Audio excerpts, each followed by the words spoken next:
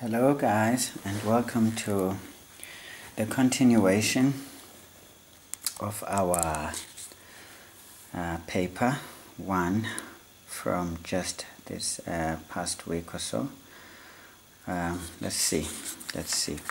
So as you could see, the question paper was fairly standard, and then there were just a few challenges, but not really bad ones. I wouldn't label them as the bad ones. I mean, this one was for me the best. This one is pretty common, but usually they never really put the square root sign, so they put a bit of a flavor there. And then of course this one as well. So talking of a maximum value, that means you have to think of that quadratic in terms of the graph and see that the term number at the turning point, you see all these terms are negative, so it already tells us that this quadratic will be having a maximum because a will be less than 0. So I mean, that was fun. So you guys had a bit of fun indeed. Of course, pretty standard sigma notation, geometric sequence, and then this one was a bit of a challenge. So perhaps not so bad of the challenges, because nothing was really out of the ordinary here, but it demanded a bit of your undivided attention. So let's have a look at my favorite section, which is functions. You know why I like functions is because with functions you are having something similar to geometry. So this is more of a geometric representation of some algebraic ideas. All right, let's see. We are told here on the graph that g of x is given by a into 1 over 3 to exponent x plus 7. So this has been shifted up by 7 times. And then what do we see here? This is what would be b being the base of that exponent. Now when b is less than 1 but greater than 0, we know that, well, we're looking at a graph that is either decreasing if a is positive, all right, or increasing if a is negative. All right, so those are the stories. So we don't know what sign is a, but obviously this already gives us that idea. And then it says it passes through point E, which is -2 and 10. Now it says calculate the value of A. So someone really, I don't know what happened here during the making of this paper. So calculate the value of A. So let's just do this on the fly, because I can see here they don't want a graph. So when there's no graph, you just don't stress yourself too much. You just go with the flow. So now we're continuing with question 3. Of course, this is DBE, May-June 2022, paper 1, mathematics, of course. Yeah, boy. So we're doing question 4. Okay, let's try and go as far forward as we can.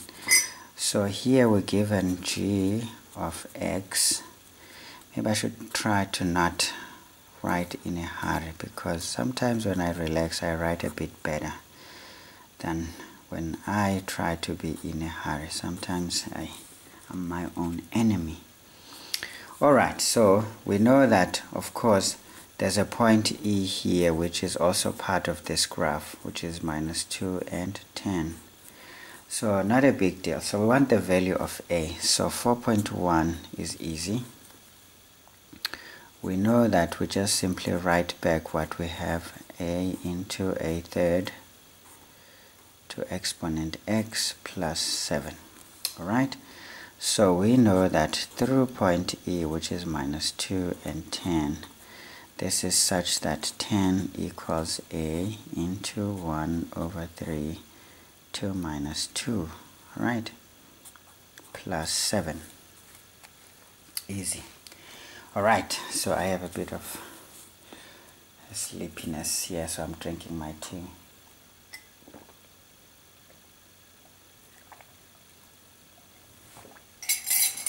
So I hope you don't get annoyed by that, you know. Alright, so what do we do here? We transpose this to that side, right? So already when we say 7, this implies, of course, now when you take 7 to that side, what we remain with is a 3 into a. Now what are we going to do here? Well, what we need to do is to do this, convert this into a negative exponent. Okay, this is 3 to the minus 1 all to the minus 2, right? Oops, no, there's nothing there. Okay, so which implies here I have 3 equals a, then here this is going to be now times 3 squared. Okay, because minus 1 times minus 2 is just 2. So what do I do here? I divide by this one.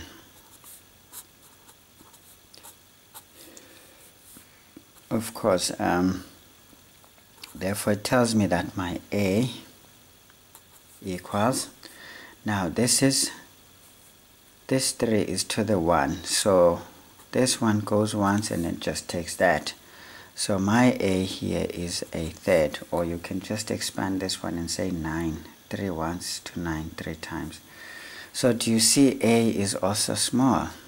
It's a third, but it is positive. So we know that, well, therefore this is a decreasing function. Okay, it doesn't really matter what this is looking like, so I'm going to just leave it at this one. So what is the next question? Oh, how many marks were there? So of course, for correct substitution here, it's important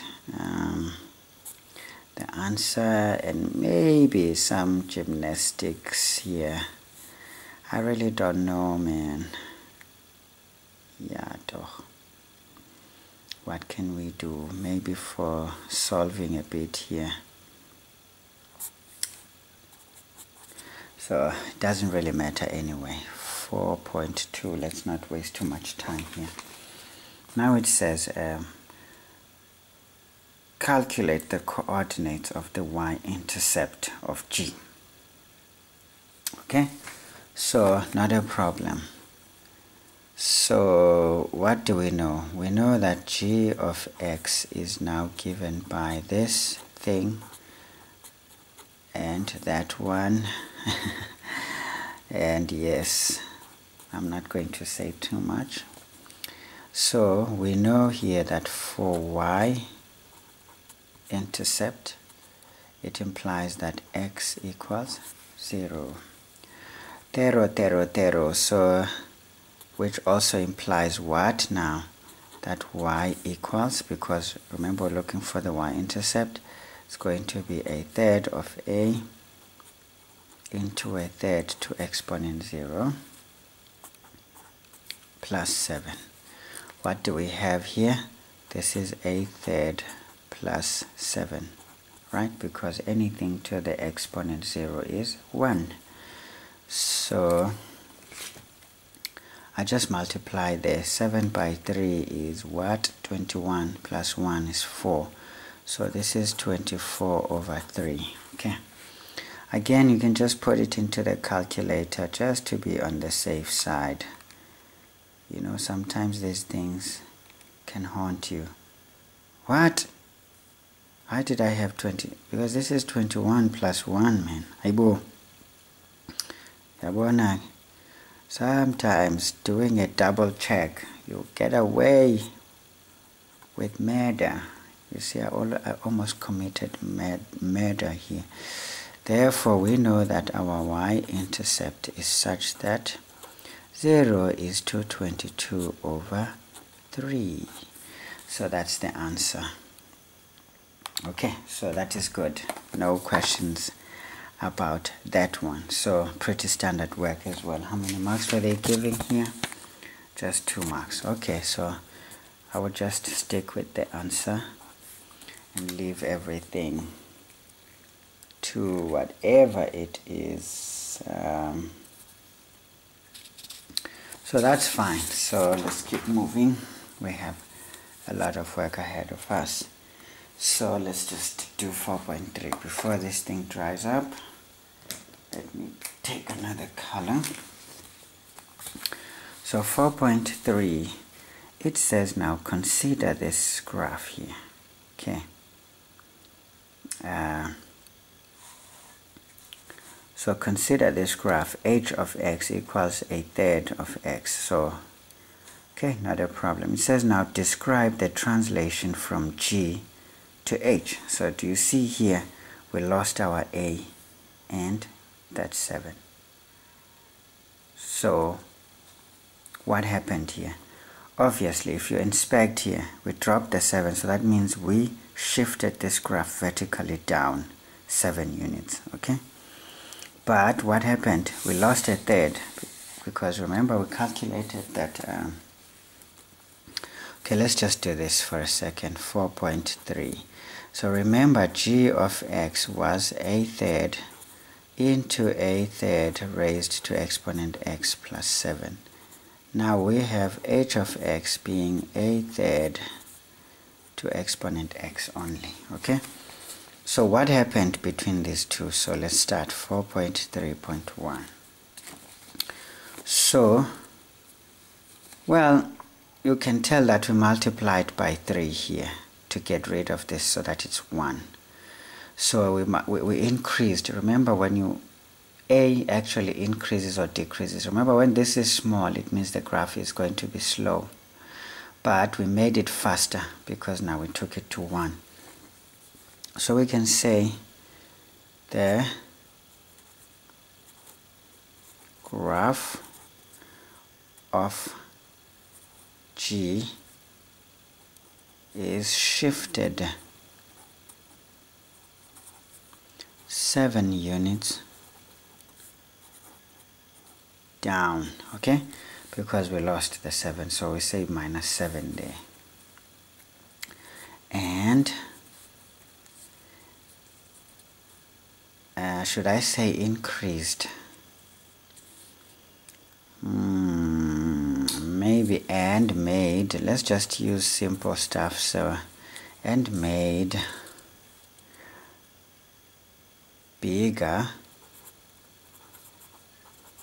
by a factor, bigger by a factor of 3, because when you multiply that by 3 you get 1, isn't it? So that's it. I think that's the best explanation you can have here. I think they shifted down 7 units is 1 mark, and then made bigger or faster. You can say faster or bigger, because remember, when it's 1/3, when a is 1/3, this graph rises up slowly. If you had this thing, remember this was a decreasing function, so it would sort of like become a slare, okay? But now when we increase it, it becomes a lot steeper. I think, maybe you get the idea, man. Whatever it is. Anyway, so that's the story we have over there. Alright, so these are the 2 marks. Nothing really serious over there. So 4.3.2, what do they want? Alright, okay, maybe by factor of 3 to obtain the graph of h. Okay, I'm a bit crazy, man. I toss back and forth because my brain works like a nightmare. I don't know. Now it says determine the equation of the inverse of h in the form y equals. Of course, when you want the inverse of an exponential graph, it is a logarithmic graph. And I'm not going to show you how we've done it. So all you need to end up with is y equals log of x to the base 1/3. Okay, that's what you need over there. But maybe let me not be mean to you guys. Sometimes it may be the first time you watch anything I've done. So let's see. So what you do here, inverse. So you can just say h, the inverse of h is such that where you see y you put x, and where you saw x you put y, right? So you swap these two, and then now to solve for y you need to introduce logs. Log of x equals log of a third to exponent y. Now log rules will tell you that log of x equals, you multiply the exponent in front, y log of a third. And then you solve here by dividing by log of a third, log of a third, and that goes. Therefore y equals, now when you have this situation, log of a number to base 10, for example, divide by log of another number to the same base, it is the same as log of the number over the base that became the number below. Okay, so that is something like that. I don't know what happened there, everything just faded, but in essence this is what was asked of you. So this is an easy and quick 9 marks, so they didn't try to complicate it. Maybe you would just be fazed by this part of what to say about it, because we always focus on the horizontal and vertical reflections, and then we forget about expansions, expanding it or making it bigger or faster, or steeper, whatever. Okay, not a problem. So easy stuff over there. So please don't lose marks in this type of a question. So we're going to move on to yet another video. So please watch the video on exponents or exponential graphs. I think I tried my best in that video to give, the very best you can find on those kinds of questions. Please have a look at it. It's quite important, but again it will depend on how well you know this. If you know it well, then it's fine, but if you don't, please have a look. You will see the integration there. Might just be what you need. Okay, let's move on. Question 5. We want to move as fast as we can. So question 5 here, we are given again g of x equals a over x plus p plus q. So already here we have a pretty standard hyperbolic function. So this is a hyperbola. So now listen to these ones. It says, now the following information is given about g. The domain is an element of real numbers. It's always the element of real numbers, but that restriction, it tells you that the vertical asymptote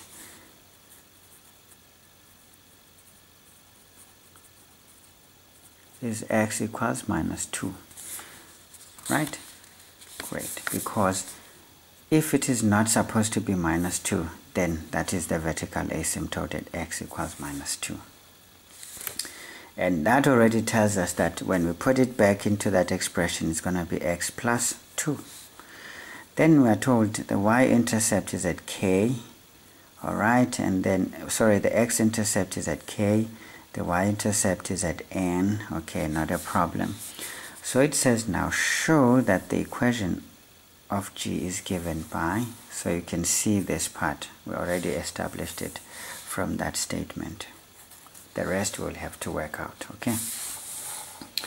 Okay, so not a problem. We can handle 5.1, not a problem. All I know is that I know that g of x is going to be equals to a over x plus 2. I know it from what I have been given this, so I'm not going to explain where I got this one from.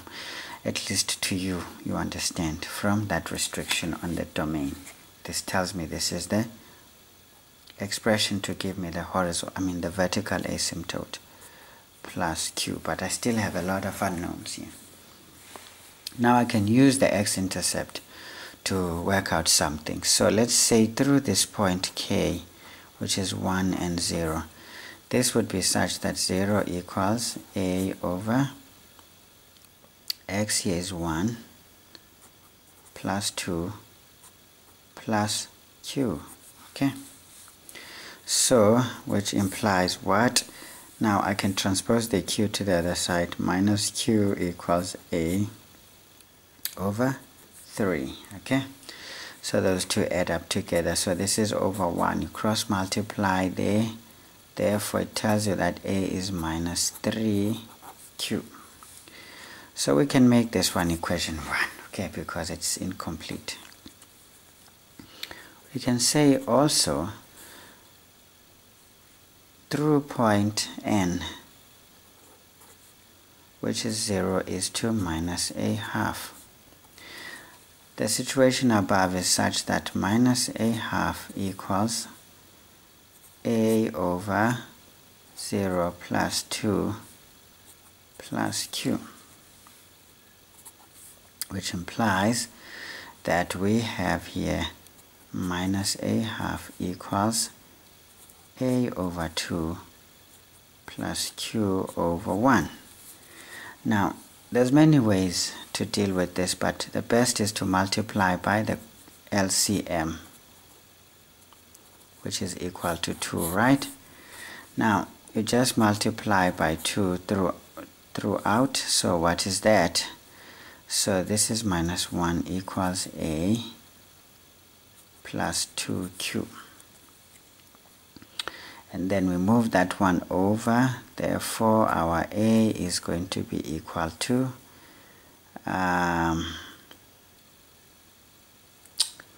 minus 1 minus 2q. Okay, then you can say equation 2. But we know here that, well, equation 1 is equal to equation 2 because they are each equal to a. Okay, so we can say part 1 is equal to 2. Alright, the reason is that each equals a. Okay, this implies what? It implies that minus 3q equals minus 1 minus 2q. Great, you can already see now this is an expression to solve for q. So we transpose this guy to that side. We get minus q equals minus 1. Therefore q equals 1, because we'll have to multiply by negative here to solve for q, or you divide by negative 1 throughout. So obviously we know now that, well, that q was 1, so there's no way we are wrong, because we're working towards a known answer, which we can simply say now sub q equals 1 in equation 1. This tells us that our a is going to be equal to minus 3 into 1, right, which is minus 3. Great. Not a problem. Then we can say therefore g of x is equal to minus 3 over x plus 2 plus 1. So we proved it. There it is. Kiyo nangwana ntate impa heke msebetso mongata wa bona pampiri na kaofela itletse. Just one solution, man. Why? I don't know. So I would give a mark for getting that far, and give a mark for getting that far, and for equating these two, and solving for q, and solving for a. So 1, 2, 3, 4, 5. And yes, do I really have to give you a mark for this? Maybe not, but it's fine. However you got this 6 marks, it's still alright, man. It's still alright. So maybe let's try and create some space here. I can't have my page wasted. Okay, so that was 5.1, 6 marks, easy. 5.2 over here. So what are they asking? They're saying write down the range of G. Again, we know that, well, range is equal to a set of y values such that y is an element of real numbers. But what is the restriction? Y cannot be q. So y is not equal to 1.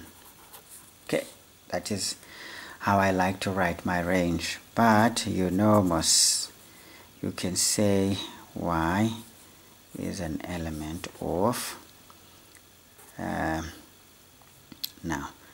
if we're talking real numbers, this is going to be, well, minus infinity going to 1. None of them are included.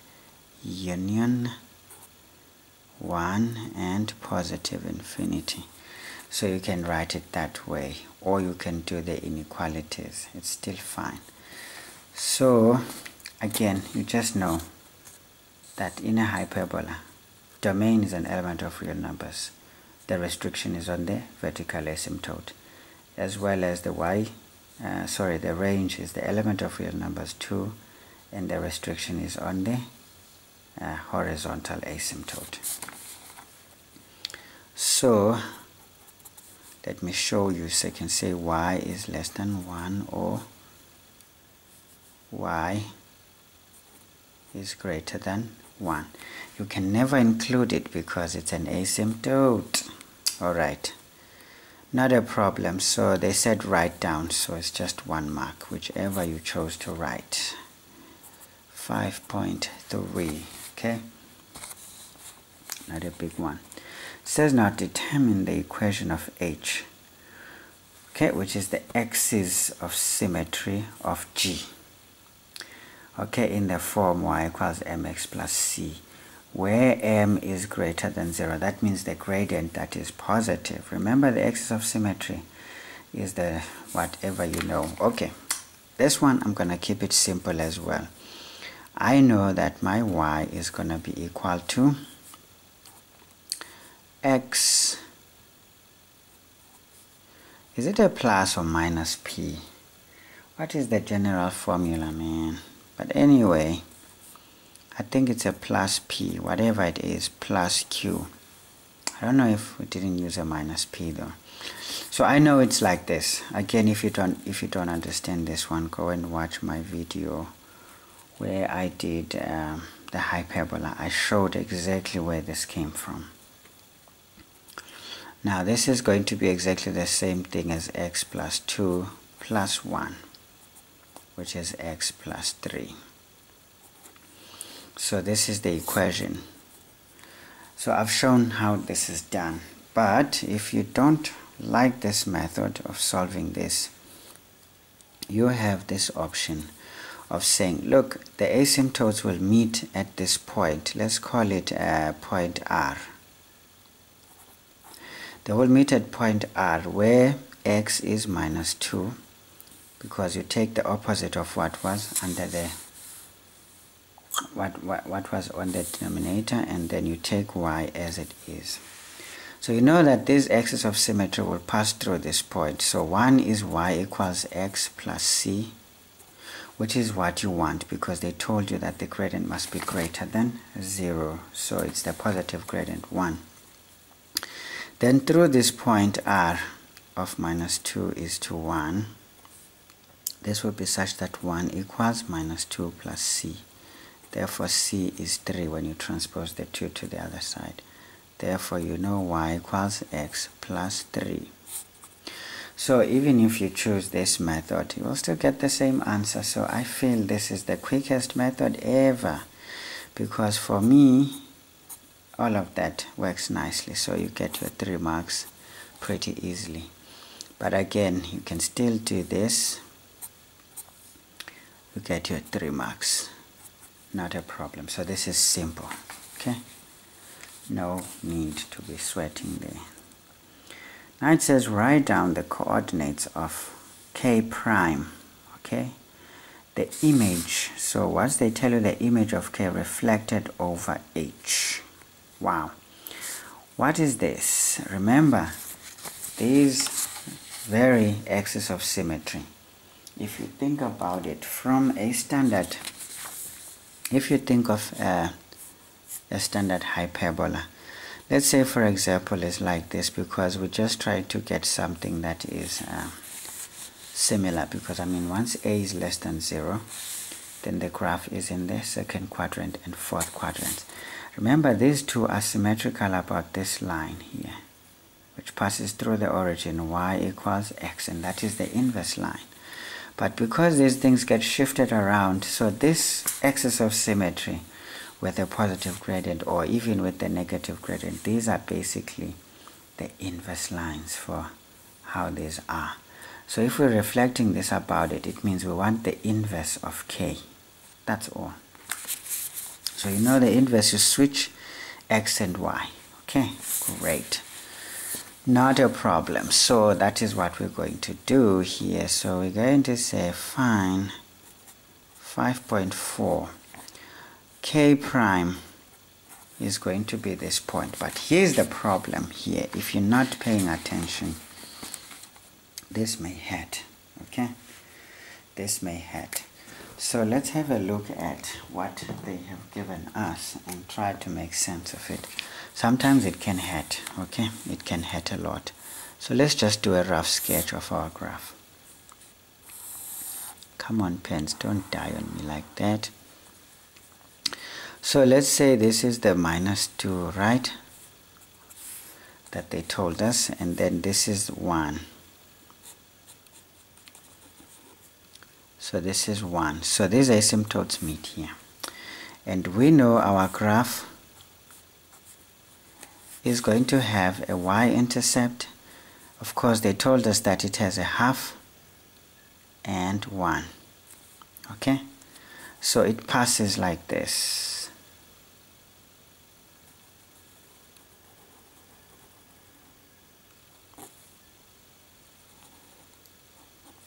So they told us what was those, okay? And then these ones also are going to be pretty much similar to that, and go that way and that way. So now you can tell that if you switch this directly, because remember these things are shifted, so if you switch this without shifting it, you are dead, okay? Because imagine you shift this is 1 and 0. So when you switch them around, you will get 1 and 0 here. But remember, this graph is not defined here. It's definitely not defined there. So it becomes a bit of a nightmare. You understand? Now, what is the matter with this? This is where you realize, man, you are in trouble. So you can't just take the opposite as you would other things. So here you are in trouble. You need to think about it. Now remember, you look at this point in this manner. You ask yourself, this is point K, 1 is to 0, right? Right. Now, you look at point K. How far is point K from the axis of symmetry, right? Because the axis of symmetry is there. And we know that this one, the one we just calculated, our inverse line, it cuts at 3. So if it cuts at 3, that would be -3 as well. So this is y equals x plus 3, okay? That is what we have, right? This is why I always forget to label my x's. Then that's the origin.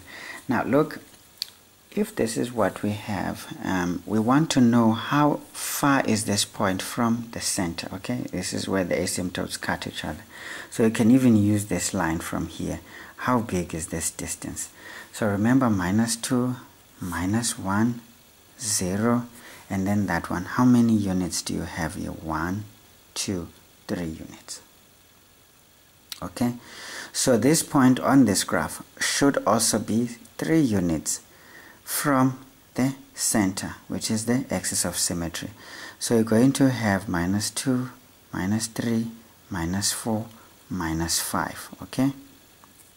So you're going to have here 1, 2, 3. So this takes us to minus 5. So this means this point is going to fall there. But what would be the corresponding y value? Remember, you see this one. This point is how far from this asymptote? Is just 1 unit down. So in this case, it should be 1 unit up. So this is 2. So basically, k prime in this case is going to be what? Minus 5 and 2. So this is what you need to do. So they just said write down. So you do all the thinking and the working, and then you smile. So, I mean, if you don't think of it this way, sometimes it might hurt. But again, yeah, these are some of the tricks you can employ when you are trying to solve something. You just look at this point. How far is from this center? Well, it's 3 units from that minus 2. And it's 1 unit from this axis of symmetry, which is 1.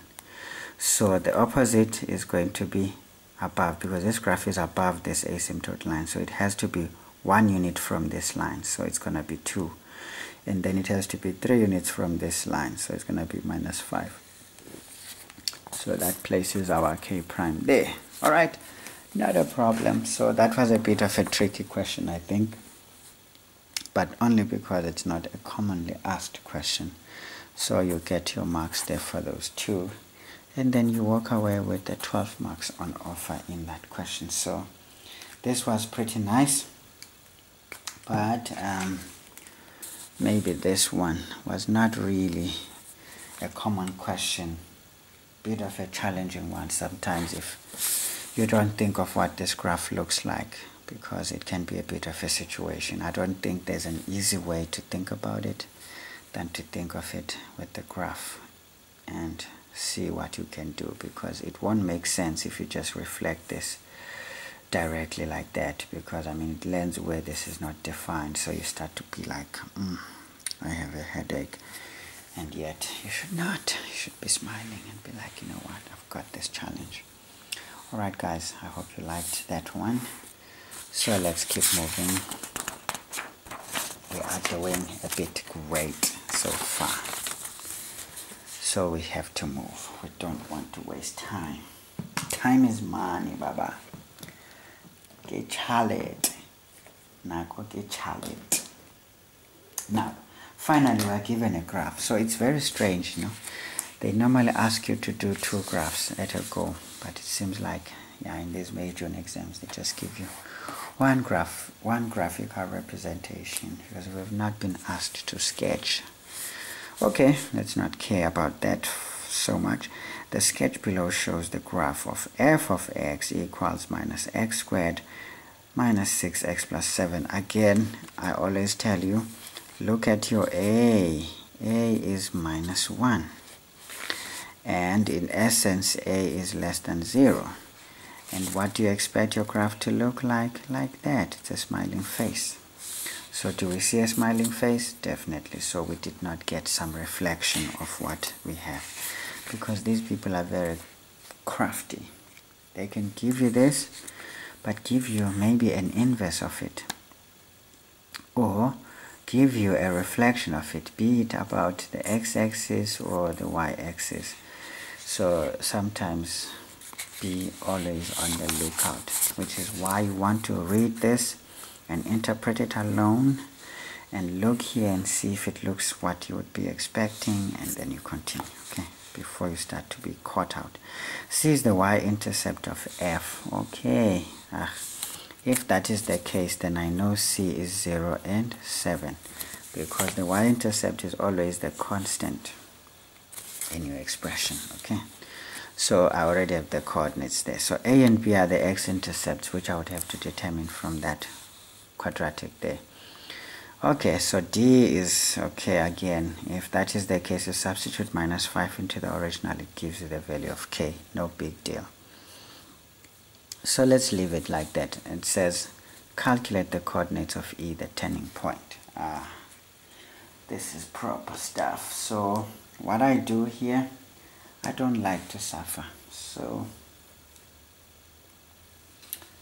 what I'm going to do to avoid suffering is to simply just complete a square in this thing, because I'll get both the coordinates. If you don't want, you can use your formulae. I mean, it's up to you really what you want to do.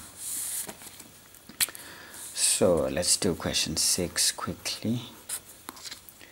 So question 6, I have been given f of x equals, hey, my pens are dying now, x squared minus 6x plus 7.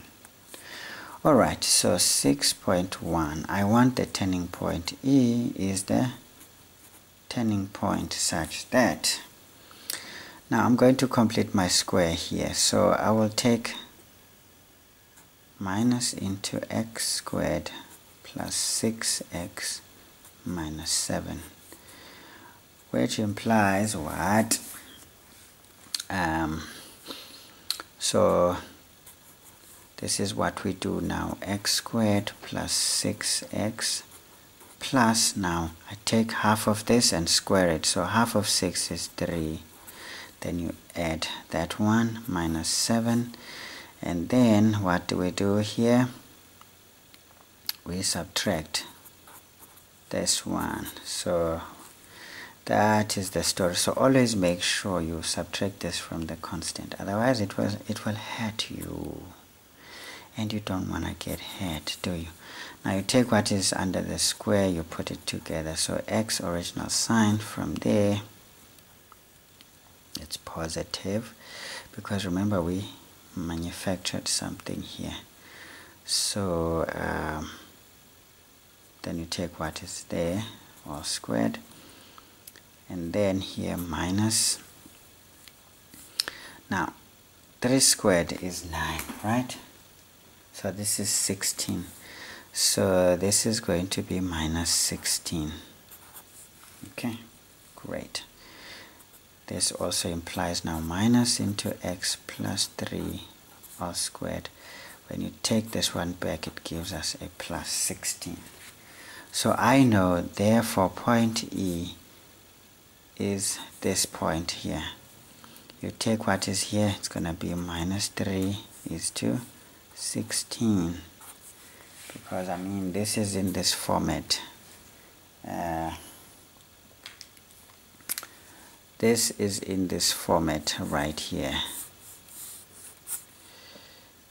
F of x equals a into x minus p all squared plus q. Okay, so that is the story. So I did it in that fashion. Again, you have options here. You can use your formulae here, that your x is going to be minus b over 2a is 2 y, which is 4ac minus b squared over 4a. Okay, yes. Or what you can do the first derivative here and solve for x, and then substitute back into the original to get the corresponding y value. So you have plenty of options, but I like to work less. So when I find a situation where I can integrate things, I just do it. But make sure you don't make mistakes in whatever choice you make. So 3 marks here. So you're getting 2 here. I don't know where is the third. I don't know my fate. I did get footed because I don't know what these guys are doing. So I'm gonna give you a mark for this because it's important, and then to draw this out is also important. So that's what I'm gonna do. 6.2. What is the story? It says write down the value of k. So they didn't ask you anything, so you're going to say k equals, so all you do, just substitute that minus 5 into the original equation. So let's do it. Remember original, you're not going to substitute here or somewhere else. You just take to the original, please. It would be dangerous, but again, this is the same as the original in any case, so you can try it here, but don't do it. Just go for the original. So we have minus into minus 5 squared, right? Minus 6 into minus 5, okay, plus 7. So this is 12. So k is equal to 12. So they just said, oh, what am I writing? 17. No, man. 12. 12. So You know how you did this. So how you did this, I'm just going to show you. You're just going to say f at minus 5 is going to be 12, which is the value of k, the corresponding y value, okay? So they said write down, so write down the answer because they're just going to give you 1 mark. Don't want to be showing too much when you are not going to be rewarded for it. Okay. Now it says determine the equation of the straight line passing through C and D. Okay, now that we know, okay, K we found out is 12 and we know is minus 3 and 16. So we want a straight line that passes through C and D. They want the equation, so this is easy, man. That is my ruler. So this is easy stuff. We just connect these 2 points and have our straight line there. Not a big deal. So you can already tell this is a straight line with a negative gradient. You've got 2 points, so nothing to worry about. Okay, so not a big deal. So 6.3 is answered like this. So, well, we can say MCD is going to be y at say D minus y at C over x at D minus x at C, which is going to be equal to y at D is 12 minus 7 over minus 5 minus 0. So we can see that our gradient is negative, so 12 minus 7 is actually 5. So 5 divided by this is minus 1. I'm not going to bother myself. Let me just check and be sure. I have a tendency to make mistakes without noticing them. So you see sometimes look like someone who's compulsive. OCD, obsessive compulsive disorder, be in the habit of double checking things, otherwise you're going to die. So I'm getting minus 1, so it's fine. So you don't want to die an unknown death, just die knowing why you did. So we can say therefore the line CD is such that y equals minus x plus c. So you don't write 1x, okay? Now you can choose any point. So through point, let's use C. 0 and 7 because it's the easiest. 7 equals minus into 0 plus C. Obviously, why do I even waste my time? Because, I mean, come on, man. Look, it's cutting the wire. Why do I suffer, man? Why? Helik. Yeah, ne? Therefore, C equals 7. I didn't need to do this one. Therefore, y equals minus x plus 7. I should have just said C equals 7. See the graph. Done. But anyway, it doesn't matter, man. Life is nice and easy. So I think here correct substitution and getting that gradient was important. And then I'll give you 2 marks for this one. To determine C really was not such a big deal. So there's the 4 marks. No biggie. Now let's see.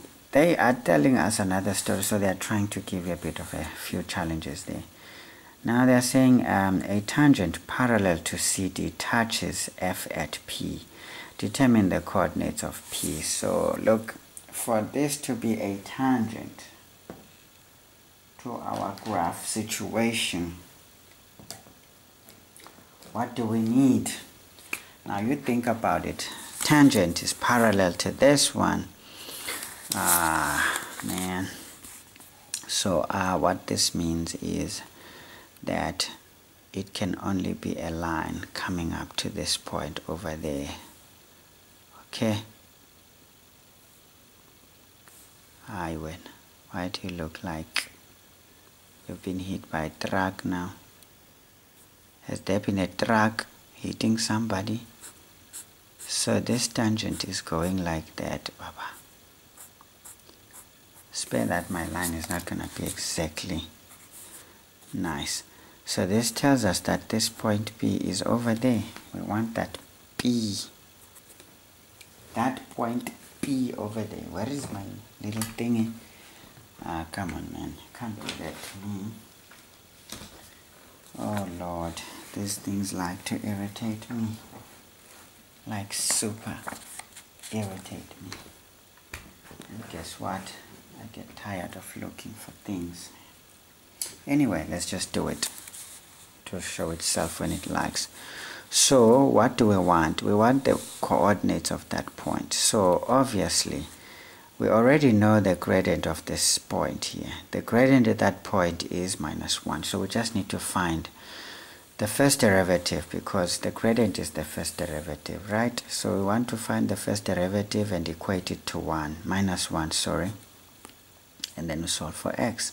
Then once we find that x, we substitute to the original, so we have it. So we're going to use our differential calculus here to sort this one out.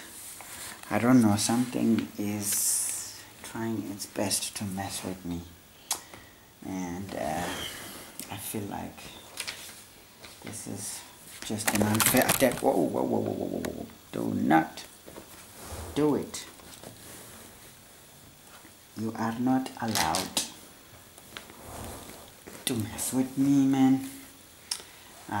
What did this thing do? Where is it? Here. Something just disappears. Anyway, I'm not gonna look for it. So you know the drill, right? So to answer 6.4, what we want is to say f prime of x. The first derivative is what? Is -1, because that is the gradient at a point, because if this line is parallel to CD, it means the gradient is -1. So that is where this is coming from. Now let's do the first derivative of this function. This is going to be -2x, right? This implies -2x minus 6, because that one is going to be -6. That of a constant is out, equals -1. And then we solve for x here. So this implies -2x equals, when this one comes out to this side. So what I know is that this is going to be +6, ne? So +6 minus 1 is going to be 5. Therefore my x is going to be -5/2.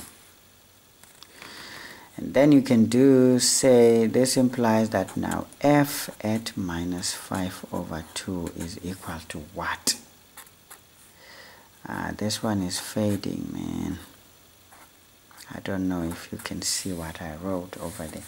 So what I'm going to do, I'm just going to substitute this point over here into my original. So what was my original? It's minus this one. So I got minus what? Okay, it's -5/2. I hope it's correct, man. Squared -6 into -5/2. But sometimes it shouldn't be wrong, man. It shouldn't be wrong. +7, so it's positive. So you see, this is cool. This is cool. So I get 63/4. Okay. So I mean, look, the top is odd. The top was odd. The bottom is even. The bottom was even. So it looks okay. Therefore, point P is like this. -5/2 is to 63/4. And it makes sense because, I mean, this was negative. So if we read out our x value here, you will see that indeed There's no way that there can be any witchcraft about this one. See, the x value here is negative. Why do you slant wena man? Sungqela wena. Uyabona ke. Uyabona ke. Yangiqhela lento lena man. Damn it. Anyway, so you can see there that isakekele nangoku devil. The devil, and you can tell that this one is less than our turning point. So let's see what is this 63/4. Anyway, it's 15,8. So you see it's not very far, but it's not exactly that one. So let's see what is 5/2 is 2,5. So yeah, it looks alright. So anyway, we found these coordinates. So I think you can see that it's not so many marks indeed. That statement is important, and to do the actual derivative is very important, and to find the x and the y. So this is where the 4 marks come from. I mean, to write it out eventually, it's not a big deal. We calculated those coordinates, so this is what matters. Now let's create some space here. I'm going to finish off this one.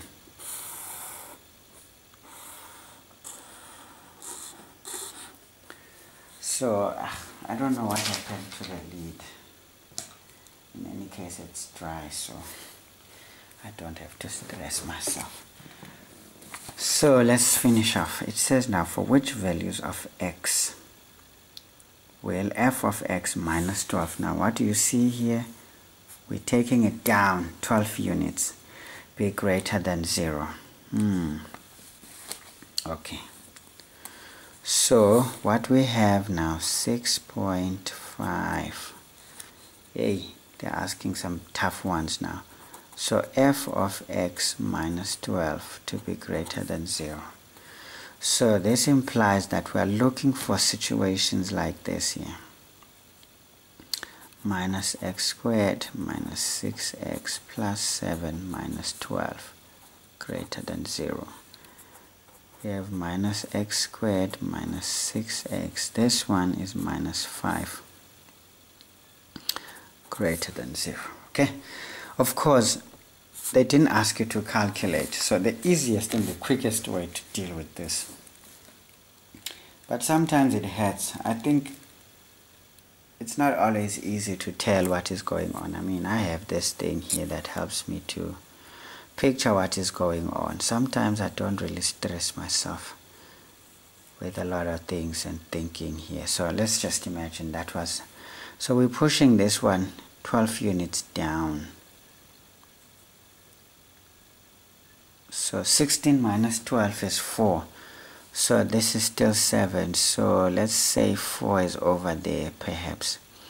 Now do you see it gets compressed on the horizontal axis? So do you see that we have our new x-intercepts over there? So they are much smaller than those ones. So I mean, is there any way of estimating what is going on? I think it's not so easy.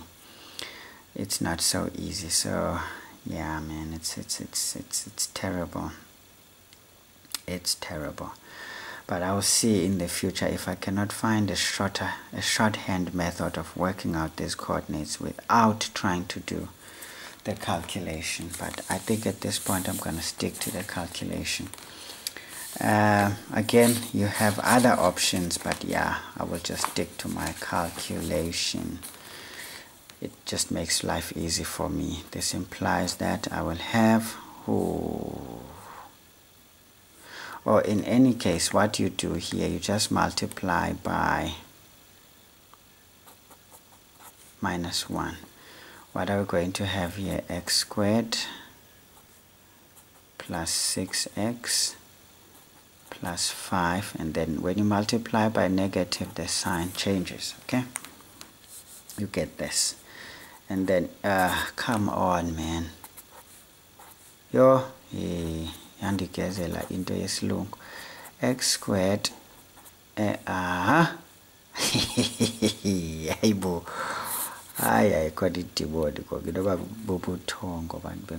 late, yes. I don't know what I'm doing now. This is messing up my work, man. Why? So now everything is positive, so it's going to be 5 and 1. Okay, so critical values is -1 and -5. So I'm gonna put it into my table. You know, my favorite.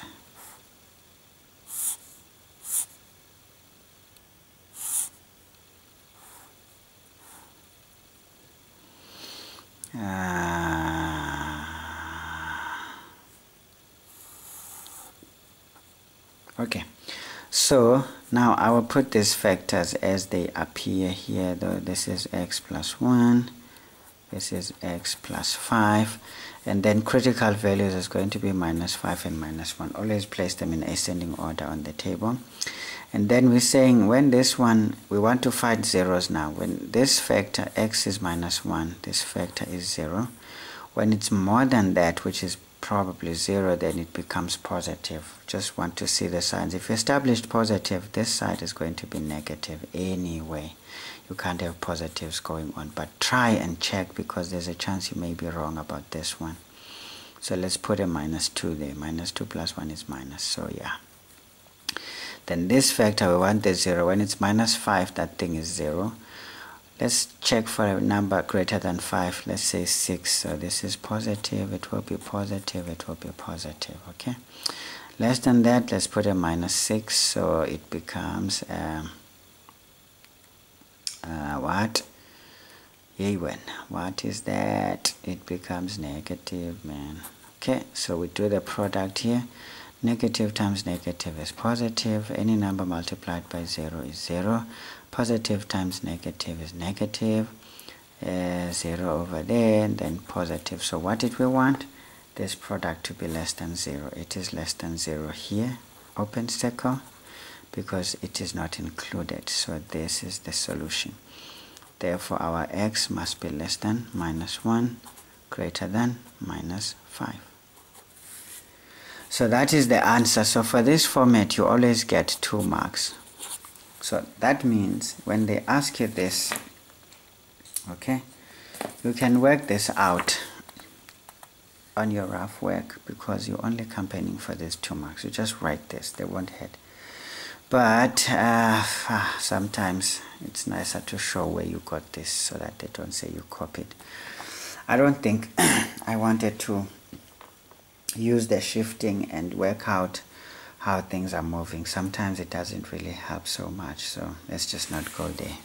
Let's leave it at this one. So there's our 2 marks, and then we are happy to take our 14 marks of this question. So I think this was pretty easy. They didn't complicate anything, so they gave you exactly what you love. So you can't cry. If you do, be ready to hang yourself with some shoelaces, right? Alright. Okay, guys, I don't know, man. I lost my lead. But it's not important. It's already dry anyway. This thing is dry anyway. So let's do some financial math. Oh, this is one of those, guys. This is one of those sections I really don't like. I like money though, but I don't know, never liked. But it may be because I didn't do this one when I was doing my metric. It was pushed to standard grade people. But they didn't take it to these lengths anyway. So we didn't do it as higher grade. I did my math in higher grade, so we didn't do this thing. So maybe that's why I'm not attached to it that much. But anyway, if it was for standard grade, then I'm gonna crack it anyway. But yeah, it can be annoying because I never really found a comfortable method for it as yet. But yeah, just work through it little by little. So question 7 says, how many years? We want the period. You know, once you want the period, that means logs, baba. So you only use logs because there's going to be exponents. Remember, financial math is like compound interest mainly or whatever. So this is a geometric sequence sort of. So you're going to take geometric, and when you want the number of terms in a geometric, because the number of terms is sitting right at the top at the exponent, so you're going to have to drop it with the logs. Alright, so now it says how many years will it take for an investment to double? So we want a hypothetical investment, because they're not telling us exactly what is this, to double in value if it earns interest at a rate of 8.5 per annum, compounded quarterly. So these are some of the keywords you need to pay special attention to. So here 7.1 is pretty easy. We can handle this one. So this is just simple compound interest. Not simple compound interest, but it's simply compound interest question. So 7.1. So here's some of the ornaments. So this, let's say, let the investment be P. Let the investment be P. Okay, which is just the principal. Therefore, we know that our A is going to be twice the principal, which is 2P. Not a problem. And they're telling us that this interest rate, I am not interested in the rest, man. So once I have this, I'm happy. I'm really happy. Okay, let's just write it. So this implies now that A equals P1 plus I to that one. So that is the formula you're going to use, and we are looking for this guy. So this implies that 2P, we said A is 2P equals P into 1 plus, now the interest rate, you always do this one. Maybe I should show it here and say I is going to be, let's see, it's gonna be 8,5 divided by 100, which is that one. Then this one is divided by 4 because it's quarterly. So yay, it's a nightmare, I tell you. So let's just say this is going to be 0,085 over 4, because it's going to cause us a few problems. It's an ugly number, 0,085 over 4 to n. So we don't know what we are looking for, but we're looking for that guy. We'll look for that guy. Okay, not a problem. So what are we going to do now here? We know simply we're going to divide by P here. So P will cancel in any case, so we are happy. This implies that now 2 equals this thing here.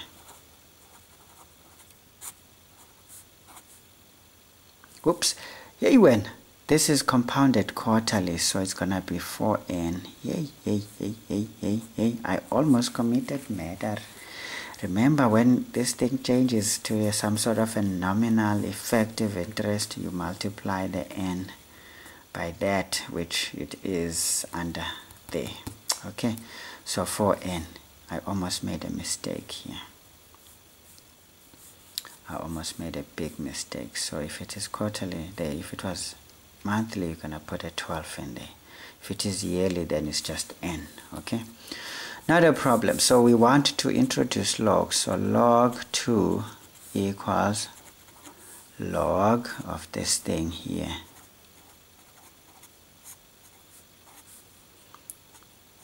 Okay, 4n. And then of course our log rules tell us the exponent multiplies in front. I'm just not happy with this, copying this thing. Yo. Now the exponent is gone. So you know most that you divide by this one. So this implies that 4n equals log 2 divided by log of this one over 4. Okay. And this implies that 4n equals, but it's very dangerous to do this thing. I don't like this, you know. Anyway, so let's just stop this one. Let's not write 4n. Let's just do our n here. So whatever we're going to get here, we're going to divide by 4, you know, most, right? Right. So we're going to have log of 2 here. The base is 10, so no need to stress here. Divide by log of 1 plus 0,085 divide by 4. Alright, so that is what we have here. So I'm getting this one, it's like this, and then I divide this by 4, and then I'm getting this one. So I'm gonna get here 8,24, and this is years, yeah, they said how many years, so this is years. Remember, I always do to 2 decimal places. So what I did here, I took this, because you don't want to round off early, it's gonna be wrong, and then you divide by 4, and then you can take to 2 decimal places, so it ends up like that.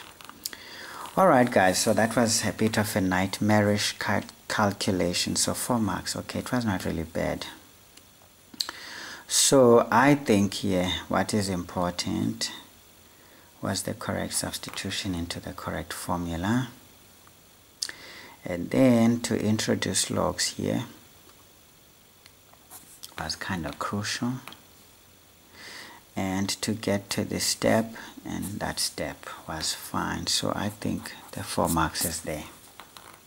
So it takes about 8 years to do this, okay, because I mean this is like 2 months or so, because to 1 decimal place rounded off, this one falls away, maybe 2 months 4 weeks.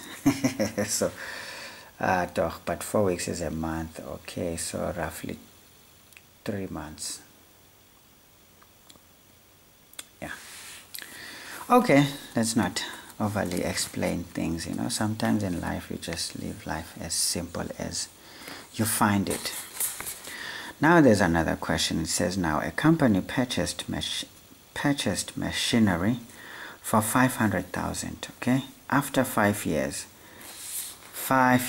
remember, the machinery was sold for 180,000. So this thing depreciated. So this was the principal, and the new machinery was bought, okay, fine, not a big deal. So what do they want?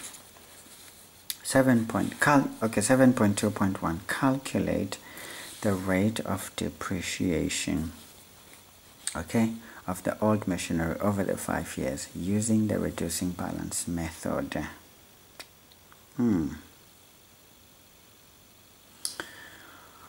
Oh, calculate the rate. So we want the rate this time. So hey, these questions are cool. They are cool, man. 7.2, 7.2.1. So what are we going to do here? Well, we know that the principal here, this guy B, is 500 decent. 500 decent, so it's 1, 2, 3, 4, 5, yeah. And the A, which is what we're going to sell it for, is going to be the 180,000.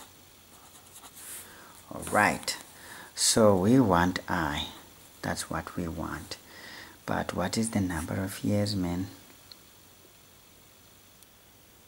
The number of years is 5 years, so this is easy. So this takes us to this equation, that A equals P into 1 minus I, like that, because that is the depreciation, isn't it? I think so, yeah. But if you don't remember this, you're going to check your information sheet, right? So this implies what? So this is what we sold this for, 180,000. So you can put the rands if you want. Equals 500,000 into 1 minus I, which we don't know, so this was 5 to exponent 5. And now you know you just divide by this. So this implies that 180,000 over 500,000 equals this guy, 1 minus I to exponent 5, which also implies that, so what is this? 180,000 divided by 500,000, I get 9 over 25 equals 1 minus I to exponent 5. Okay, now can I change that to exponent 5? Definitely not. This is crazy. It wouldn't be possible. So if it was possible, yes. Because I mean, once you have this answer like that, what you do here, just press shift and you press this fact thing. It tells you it's error because it's not possible. But let's say you had 32 and you wanted to convert this one to some sort of an exponent. You just press that shift and then you press fact. It gives you it's 2 to exponent 5.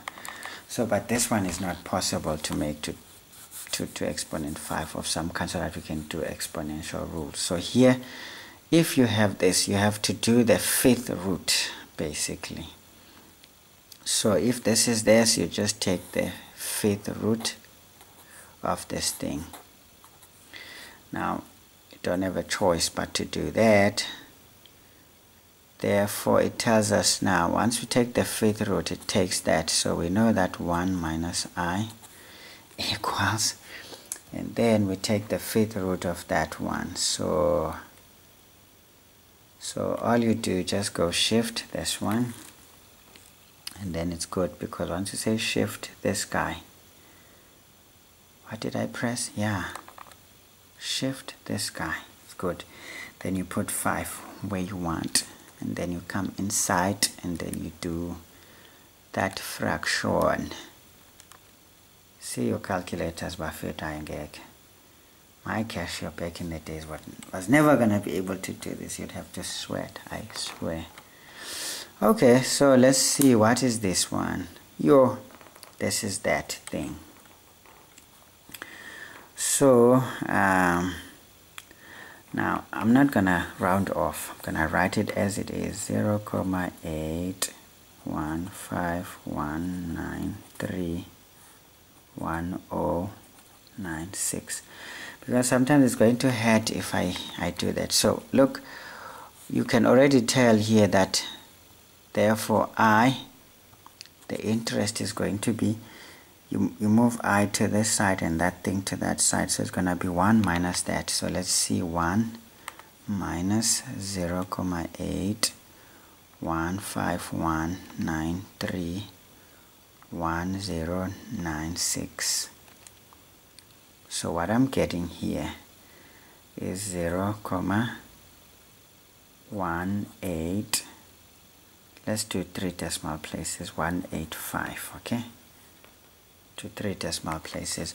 And therefore you know that your interest rate is going to be what? You want it in percentage, right? You multiply that by 100. Oh Lord, why did I do that? So it's going to be 18.5%.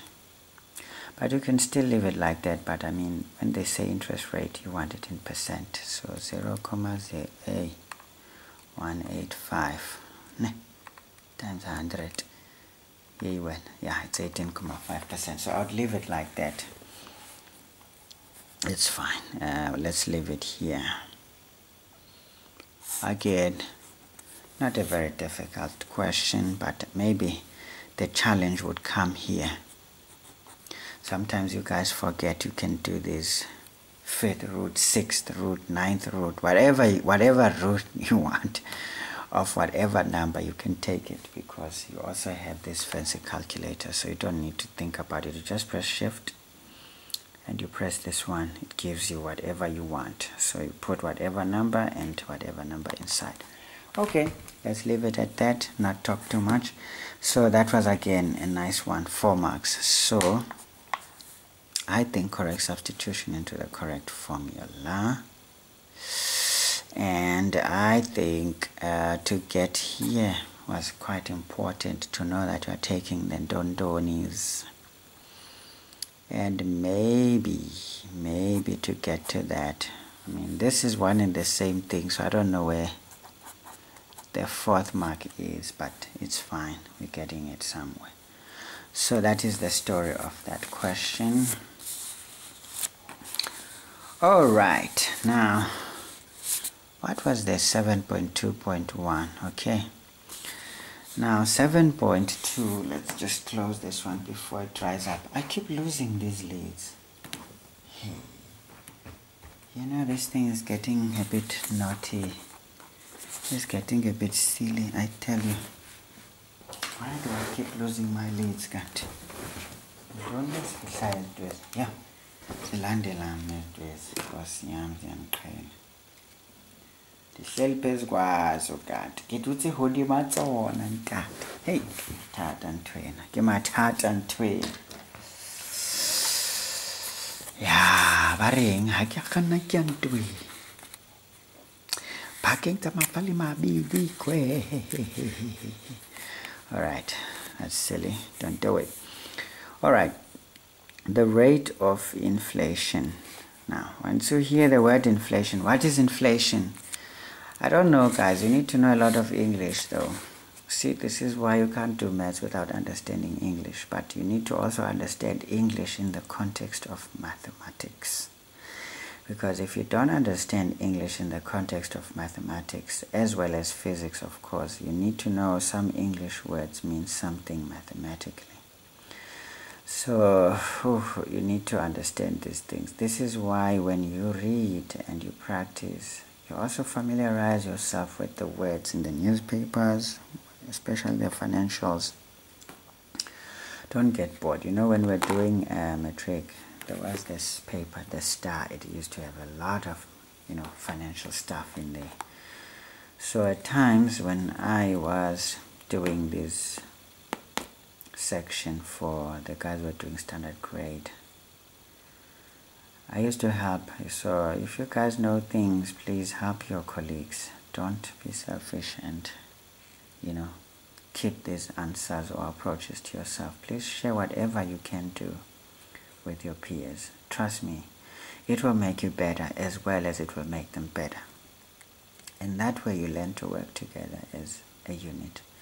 This is why you will form very fruitful corporations in the future when you guys now are experts in your whatever chosen field.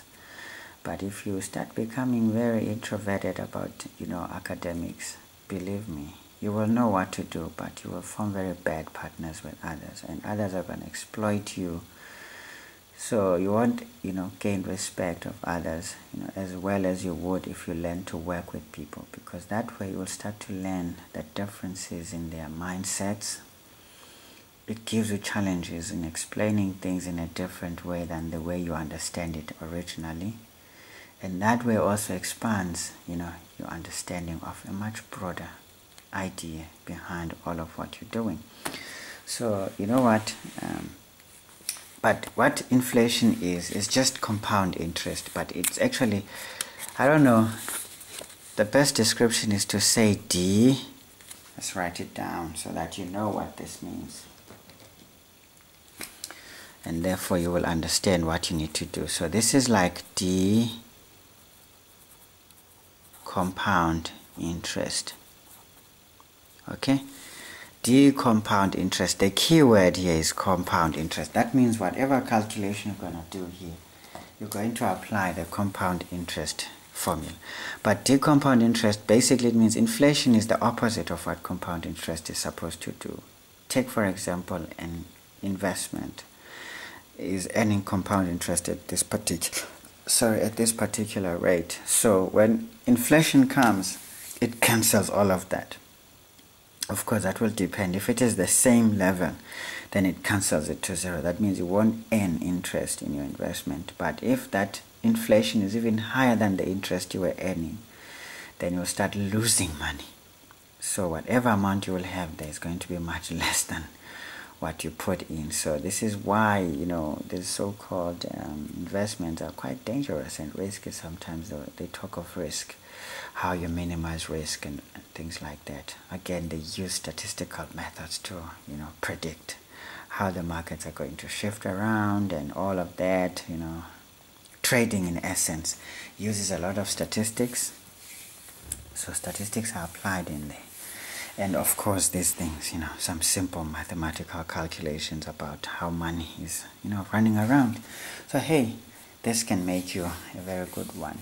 If you are doing accounting, this is the section that you need to master.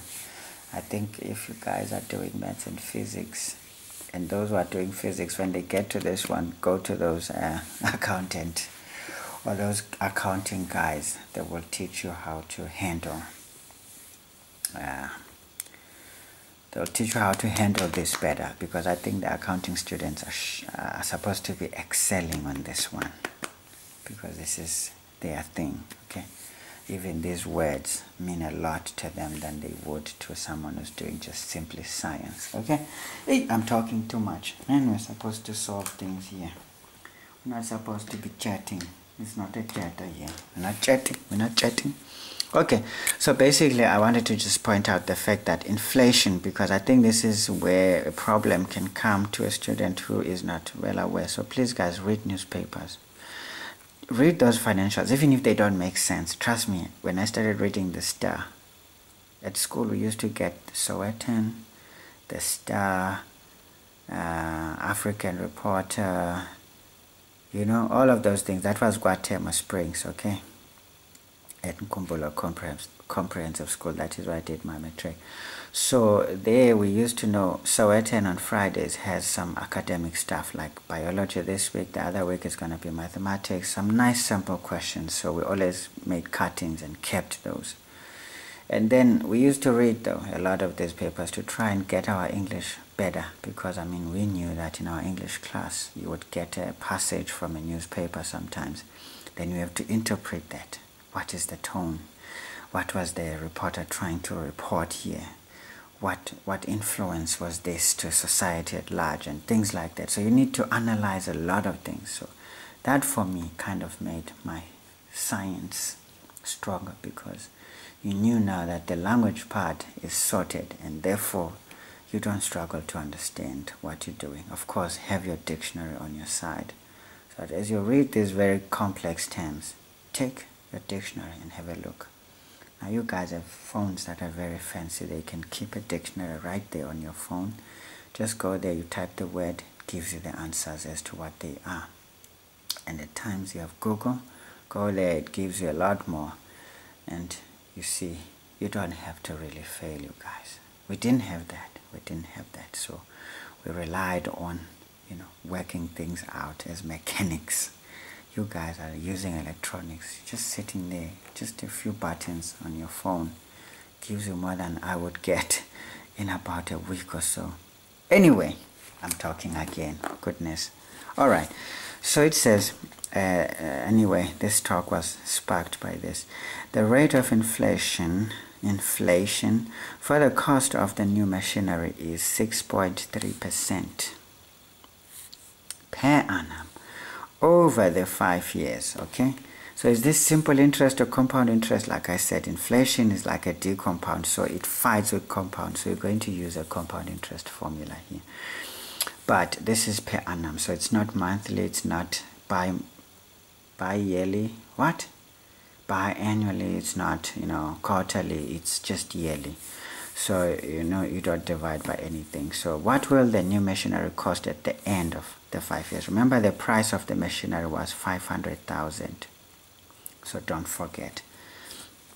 Okay, so let's see what is that. So this is just simple compound interest. Yeah.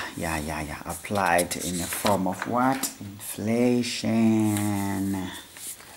Inflation. So to decide these things, you need to understand some things, man.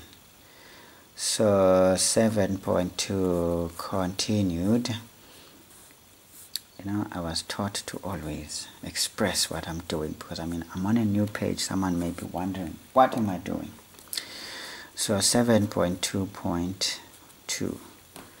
So of course I know that my P is the 500,000, okay, and then they told me that my I is just the 0,063. That's what it is per year. Of course, you just take that 6,3 and divide by 100. Let me do it and be sure. Sometimes I make mistakes, but I found ways of doing things, the fastest way. So N is 5. And A is the question mark. So how much will this be? So using compound interest. So we know that A equals P into 1 plus I to that exponent over there. So this is 500,000 into 1 plus 0,063. So this is divided by 1 because per year, and then for 5 years. What is that? What is that? So this is 500,000 into 1 plus 0,063. That raised to exponent 5. So what I get is this nice number here. So we can round off here if we want.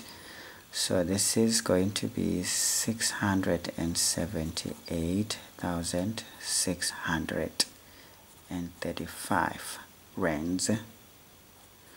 Now, whenever possible, 2 decimal places. So I'm going to put and 11 cents. I mean, we can't take more than that. What kind of money is that?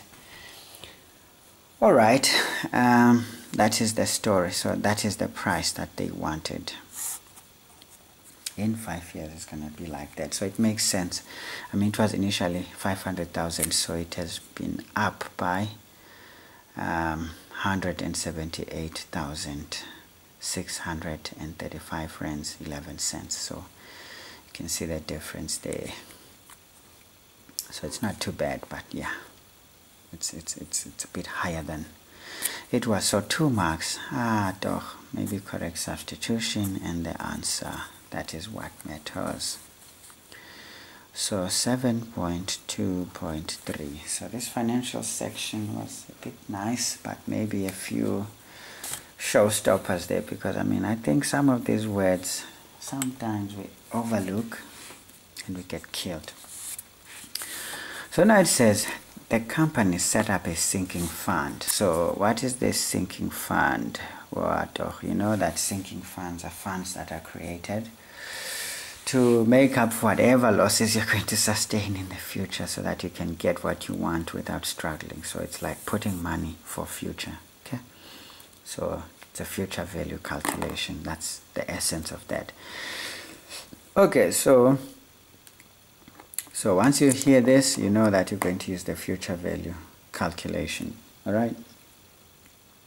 So the company set up a sinking fund and made the first payment. Now, it's very important to know when was the first payment made. So, and made the first payment into this account on the day the old machinery was bought. So that means when this was taken, they already set up this. So this is critical, okay?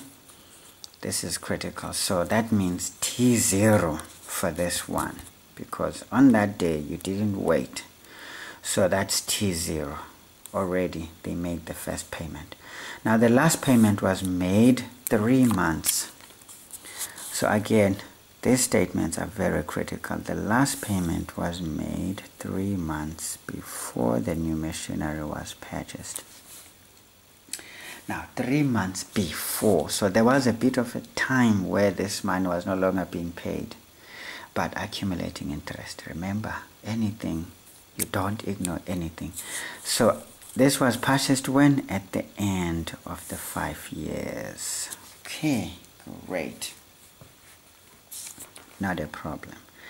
So here you need to be that naughty individual who is so, yeah, it says now the interest earned on the sinking fund was 10.25. Wow, I wish I could have this percentage on my savings accounts. Man, I'd be rich, you know.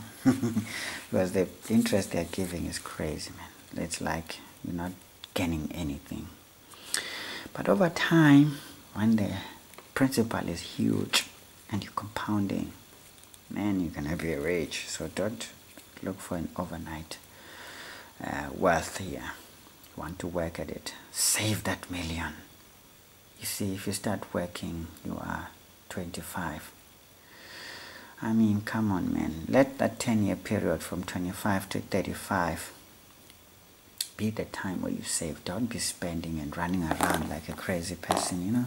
See young people wasting all their hard-earned money over unnecessary things. I mean, it doesn't matter when you're young what you wear, what you eat, where you live. Look, simple things will make your life better. But you see, once you get to the real ages where life begins, say around 35, you know, when you're 35, you know, you should already be having your own home, or at least soon to have your own home. If you're a man, you know, you want a wife, you want to start a family, because you've seen it all, you've struggled through, and you've seen the expenses of living and how things are going. So sometimes, you know, you're ready now to start a family. Otherwise, if you start a family instantly you start working, I can promise you, you're more likely to run the risk of many problems, because you are still learning how to live, and you already have someone added to that, and you have your family that's going to be taking a hike on you a little bit. You have not learned how to resist them, but in a very nice way, without being silly and negative, because they're still your family. You need them. So, but you need to control how they cling onto you, the weight they put on you financially. Then, I mean, you need to learn the losses as well. You're gonna buy some expensive cars and run into some problems with that, and then you run into some bad debt. Imagine you have a wife and you're in debt and she has expectations. You just go into depression, folks. See, rushing things is a recipe for disaster. That's all I can tell you. So wait, but in that wait, put money away like a madman, and put it and tie it, so that you cannot access it whenever you want. Because if you don't tie it, then it's not gonna work. Put that money away, but tie it, and discipline yourself as well. Don't go and untie it. You will see, by the time you're 35, it's 10 years, man. Look, if you're putting a good amount, like 10% of your salary into your savings, and you keep to yourself, don't be making babies all around you. You're gonna struggle. Just keep to yourself. Whatever you do, you date, make sure protection is used whenever you do the Dark City game, and you're gonna be fine. Alright, I'm taking forever, guys. I don't know. I don't think I'm gonna make it to the last two questions. Man, maybe we'll cut it here at question 8 and do the last one. So I've already wasted time. I don't want these videos to be too long and tiring. Okay, so hey, what were we talking about before I start talking nonsense here? It's not about relationship advice or life advice here. This is mathematics. But man, these kinds of questions, they just bring me to the reality of life. Yeah. Anyway, let's do it. Okay, this was earning interest. So this is compounded monthly. Again, you see, there's a lot of information in this statement. So please, guys, read this like a crazy man, like you're looking for something. There's always something hidden here. So the money from the sinking fund and the 180,000 from the sale of the old machinery. Remember, you're going to sell this at 180,000 plus whatever you got from the sinking fund. You're going to buy the new machinery, and it says now calculate the monthly payment into the sinking fund. So how much money did you put in there? So look, this is hard, okay? This is one of those hard questions in financial mathematics. I can already say this is not going to be easy, because you need to understand what you are doing. And for you to understand what you're doing, it's going to take, a toll on you. That I can promise you. It takes a toll on you. You're going to feel like you're burning. But the best way to do this is to first think about it. This is compounded monthly, okay? Whatever we're doing is compounded monthly. So the first thing you want to do is how many payments must you put into this? Of course, we know this is going to end 3 months before the end, but let's just go for the whole 5 years. It's going to be 12 times 5, okay, which is 16, which is typical when you buy a car on loan, whatever, you're going to be paying for over 5 years or up to 7 years sometimes. Yeah, but usually 5 years is better. Okay, so now we're going to have 60 terms. So here's what you do. You know you're going to have, just do the so-called timelines. I find this technique the best of all techniques you can think of. So here we have T0, T1, T2, dash, dash, dash, dash, dash. There's a lot of terms you want to consider here. So let's do this one here. So this is T60, but we're going to end 3 months before that. It's 60, this is 59, this is 58, and that is 57. So I just want to show the last 4. So this is T57, this is T58, this is T59. Now this is T60. Okay, this is term number 60 of our compounding period. Okay, so this is very important. So we know that at T0 we already made our thingy. We already made our payment, which is going to be X. Let's just choose X for now, and then we're going to pay this until 3 months before. This is 1, 2, 3. So we're going to stop paying at term number 57. That is the time where we stop paying. Okay, great. So because this is going to be 1 month, the second, the third. So we stopped 3 months before the very end of our 5-year period. Okay. But now, in this whole 5-year period, what do we have? We want to know what our sinking fund is, because it's going to accumulate interest for that whole period. Because remember, we're only going to buy our equipment at the end of that 5-year period. So they are saying here the interest is 10.25% per annum monthly. So so this is how you do this one, okay?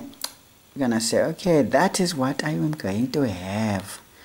But remember, this sinking fund is built on what? Remember, this is the target. And what are we going to have is 180,000. So this sinking fund, in essence, should make up sorry. This sinking fund of ours, yeah, there's a lot of things. This thing is complicated. I promise you, it's not easy, man. It's not easy. So, it's fine. So, first of all, what do we know? The target, let's say our A here, because we have our A, or the fund itself. What do we want? Let's not say A, but I don't know, man. What are we going to say here? Okay, let's just say this fund, whatever it is, what we are working towards here is what? Is going to be this price here of what we want to use to buy our new machinery, because we're going to buy it at this amount. So this is 678,635,11 minus, remember, we were only going to sell our old equipment for 180,000. So we want to know, this is the money we want to raise, so that when we combine with our 180, we can have that amount. So this is 678,635,11 minus 180,000. So what we want to raise basically is this amount here. It's 498,635 rands 11 cents. So this is what we want to target from our sinking fund. Okay, so this fund here for these 5 years must give us this amount of money, because when we sell our old equipment we get this money, and this together will help us to get the money to buy our new equipment. Okay, great. But we have a bit of a situation here. If you look here, we will pay and pay and pay. Of course we're earning interest as we pay, but this period from here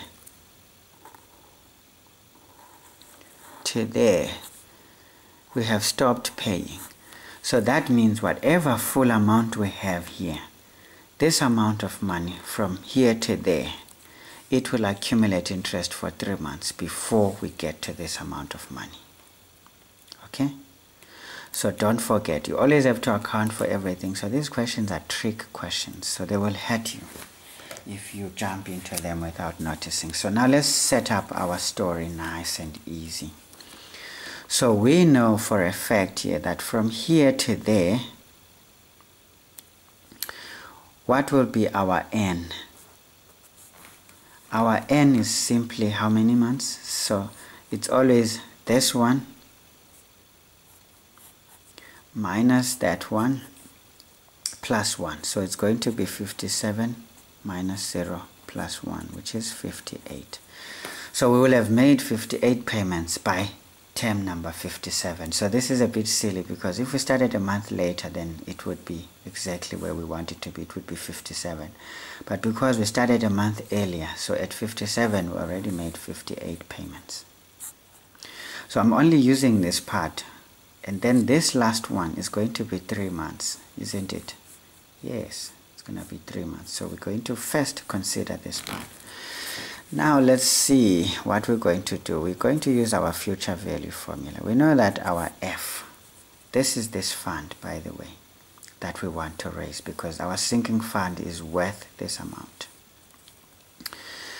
Future value there is going to be X into, by the way, I forget this formula all the time. So let me see, where is my information sheet? Because this one always hurts me, and I'm like, I don't like to be hurt anymore. See the future value one, this is present value, so the future value is this one. Okay, so it's X into 1 plus I to exponent n minus 1, close the big brackets, over the interest rate. Okay, so that's what we're going to have.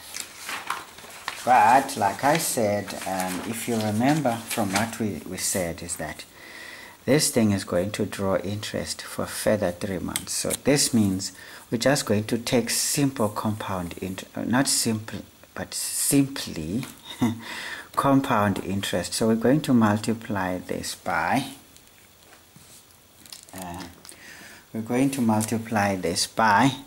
remember this whole amount that we're going to get for these 58 months.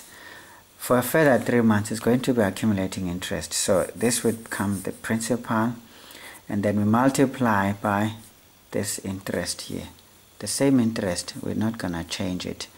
I didn't show the interest. By the way, the interest here is compounded monthly, so it's going to be 10,25 divided by 100 first, and then I get this one. It's going to be 0,1025, but it's compounded monthly, so this is going to be like that.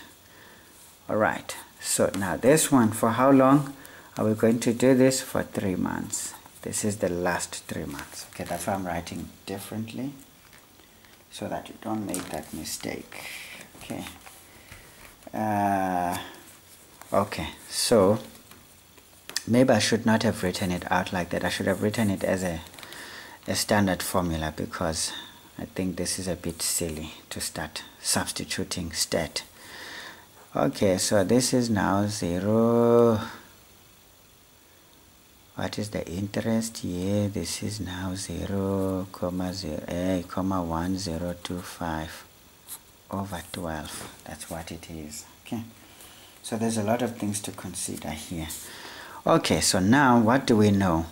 We can substitute. So we know here our fund is worth 498,635,11. Okay, that is rands, is equal to our x, which is unknown, into 1 plus the interest here is this one, right? 0,1025 over 12 because it's monthly. And why did I not put the bracket here, the small bracket after that? So this is raised how many times? We said by the time we get to this one, we are essentially 58 payments up. So this is 58, okay? Minus 1. Close this one. All over the interest. So the interest here alone is just that. So it's 0,1025 over 12. So it's not the nominal interest here that you would have here. But we are saying all of this is multiplied by that story there. Maybe this was the time I was supposed to show this one. So this is 1 plus 0,1025 over 12. This would be cubed, okay, because those are the 3 months in which this thing occurs. Now this is a very complicated thing here. But if you notice what you need to do here, this is all over 1 because I'm dealing with fractions here essentially. And this also as a whole is a numerator, so that on its own it's over 1. Okay, great. Now all I do here, I simply cross multiply this there. Okay, this interest will multiply there, these two will multiply together, but I'll divide by them to get the value of x. Okay, so this implies that my x is going to be equal to this one, 498,635,11 into 0,1025 over 12 divide by this situation. This one will multiply that because these are both numerators in that situation, so it's going to be this one, 1 plus 0,1025 over 12 by 58 minus 1, and this one is multiplied to this one. Oops, I like this 0, man. Come on, don't do that to me. I'm not interested, you know. And then all of that, of course, is multiplied together, but I'm going to keep it at that. And let's see if we're going to get a realistic value. Because if we don't, then there is a mistake. Sometimes, this thing is annoying, I promise you. So I'm going to try to write this. So this is 498,635, 11 into that interest over there. So I'm going to write it as it is 0,1025 over 12. Okay. Okay, so we leave that alone, and then I open a big bracket here and then another one, so I'm gonna have about 3 brackets here basically. Yeah, hey, this is a horrible one. 1 plus 0,1025 over 12. Then we close that one and say 58 minus 1. Close that one, okay? And then we put another one. 1 plus 0. Oops, wait a minute. 0, 1,025. Yo, I think I'm not happy here because I don't think I'm maintaining my concentration, but yeah, I think I'm going fine. I think I'm going fine, man. I think I'm going fine here. So let's see what is the story here. Let's see if everything is where I want it to be. Yay, I made a mistake here. The last one is raised to the exponent 3. See, I forgot to capture that. See, sometimes a silly mistake will cost you, eh? So, let's see what we get. So, I think it's a realistic value. Okay? I checked though that everything was fine except the last one where I made a mistake. So, I'm getting 6,510. Now, to 2 decimal places is going to be 36 cents. Okay, not a problem, not a problem. So it looks a bit closer. So I think I will accept this one. It's not a big number, so it sounds realistic. So let's see. If we were to say we're making these 60 payments of this amount, so we can just say 6510,36 times 60 is what? Is 390,621. And then of course, just to get to a 400 is just over 100,000. So I think that is the interest we would have gotten over this time, because that is exactly the amount of interest that it was just over 100,000 that we got over 5 years for compound interest there. So it makes a bit of sense. So I think that is the answer. I'm not going to complicate my life further. But what you can do here, you can just simply substitute this value over there, and then do this whole calculation and see if you're going to get a number closer to that, just to make sure you didn't make a mistake, and maybe it should be fine. So this is 5 marks. Yeah, that was not an easy 5 marks. A lot of things had to be put into consideration here. So yeah, man. So I think this formula was fine together with that. Here, there's a lot of things that you need to be marked for, but let's just say correct substitution over there. And for this answer, so there's 3 marks. I think for this term is important. So 1, 2, 3, 4.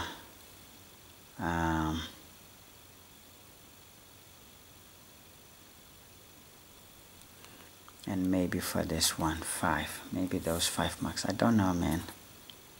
Sometimes this is not easy. So that is the 15 marks. I think the last question really can throw somebody off if you're not careful when you do it. It needs a lot more understanding of what financial mathematics is all about. Like I said, I didn't really feel like this is my strongest, so please check the answer once those memos come out, okay? Because I also don't have something to go and have a look in case I made mistakes, okay? So have a look at that and let's see. But I feel more strongly that I tried to account for everything. You see, a timeline makes life easy for you, because if you don't know how to do this right, trust me, the whole calculation becomes a painful exercise, because you don't know where you are and where you're going and what you are doing exactly. All right, not a problem. So let's just do the last one. I don't want this video to be too long. I started talking a lot of nonsense which I was not supposed to.